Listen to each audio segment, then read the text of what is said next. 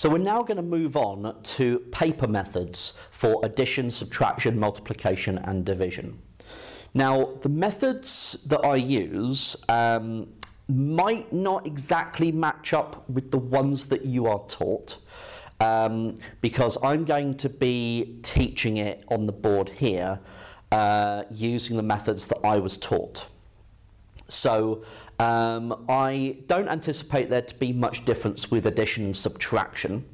Multiplication, I'm going to be using long multiplication to do that, whereas other people might be more used to using a grid method, or a method that's sometimes referred to as Napier's bones, which has, I think, other different names as well.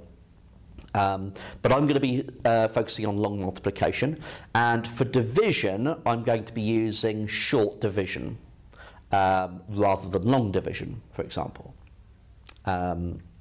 So just to be clear on that, and it's not going to matter which method you use, as long as you are proficient in it and you can always get the right answer.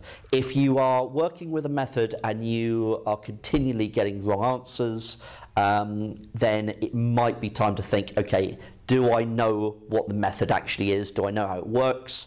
Should I move over to another method and focus on that? Well, at the end of the day, you will need a method that you can use and works for you. Okay, you might want to pick up the ones that I'm using, you might not, it's really up to you. So just to be clear on that before we move ahead.